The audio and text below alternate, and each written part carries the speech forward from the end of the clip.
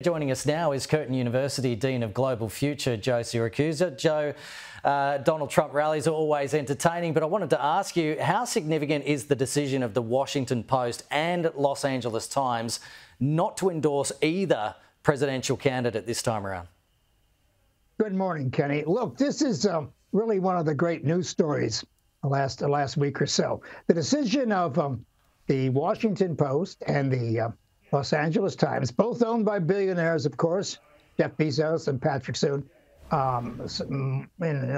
Bezos is all over Amazon. He owns the thing. And of course, Patrick Soon is a medical doctor in charge of all kinds of profitable organizations who wants a seat.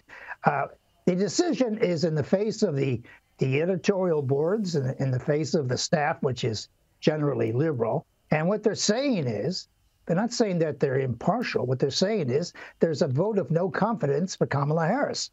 In short, the Washington Post, the owner, and the Los Angeles Times owner says that don't put your money on Kamala Harris.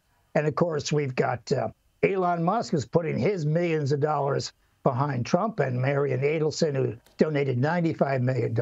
I mean, these elections tend to be billionaire dominated anyway. But the decision of these two liberal bastions to walk away from Kamala Harris should tell you who's going to win this election. Yeah, a US news publication is reporting Kamala Harris is ghosting Joe Biden on the campaign trail as she tries to distance herself from the Biden administration. What do you make of that strategy? Look, she can't do it. She's tied to Biden's economics. She's tied to the economy, immigration, the wars in Ukraine and in Gaza.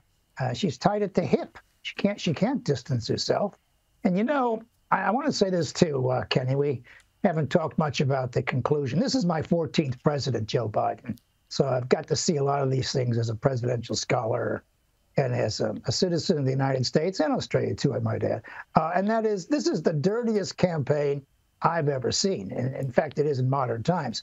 The Biden people weaponized the justice system to go after Donald Trump. And then the Democratic leadership denied Joe Biden his rightful place to be reelected as president of the United States. They denied him his place at the nominating convention. So, you know, in many ways, this has not been a very clean deal, and it's been as ugly as it seems. Now, look, it's not life and death. It's not about the end of civilization. There have been a lot of serious elections in my lifetime.